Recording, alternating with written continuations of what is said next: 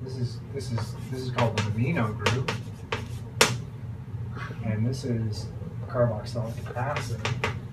So the building blocks of life we call amino acid. Yeah. I heard that then you were talking about pyrophosphate. Mm-hmm.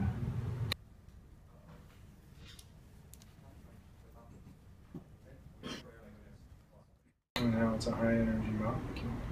High energy? Mm-hmm. Yep. And what we were talking about today was how this is the amino acid alanine, and you can condense this together with another amino acid.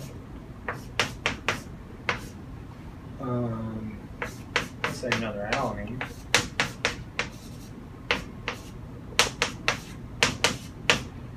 And this is two alanines, we call that a dipeptide. And you keep linking these amino acids together, hundreds of them, thousands of them. This is getting complex already. Yeah, oh, they get really complicated. And if you have a dipeptide, but then you connect many peptides, what do you think that's called? Polypeptides? Exactly.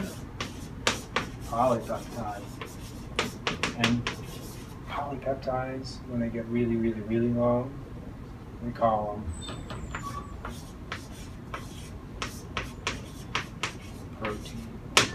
Protein. Yeah. So proteins are just polypeptides that are made up of amino acids.